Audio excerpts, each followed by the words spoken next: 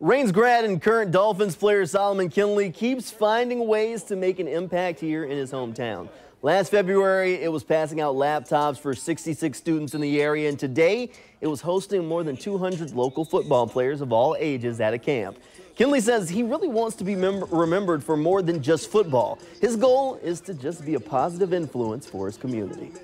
No doubt. My biggest thing was I want to be remembered as a player off the field as well. No doubt I want to be a great player on the field, but my biggest thing is after football not always going to be there. You know, I want other people to look at me as a good person in the community, a good person, a humble person, you know, giving back. So that's my biggest thing. That's my number one goal. A lot of kids out here know me from Last Chance U, so they kind of get to see a little bit what I've gone through. And they ask me some questions and stuff like that. And I would say, you know, that just, like I say, gave me a platform to speak to the kids and let them understand that I've been where they're trying to go. You know what I'm saying? And, you know, and whatever advice I give, you know, listen to it or not.